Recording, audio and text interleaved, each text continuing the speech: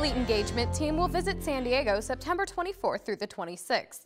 Enlisted community managers and detailers will use the open forum to brief sailors on personnel policies and initiatives.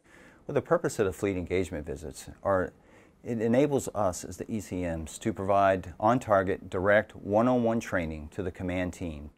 Event topics range from career waypoints, detailing, and enlisted community health. Many times the fleet has to rely on message traffic and NAVADMINS that sometimes are burdensome and cumbersome to read and understand. So we can take that data, boil it down into plain language, and provide simple terms about what the programs are and how it affects them. Talk to your command career counselor for briefing times and locations. From the Defense Media Activity, I'm Petty Officer Brandy Wills.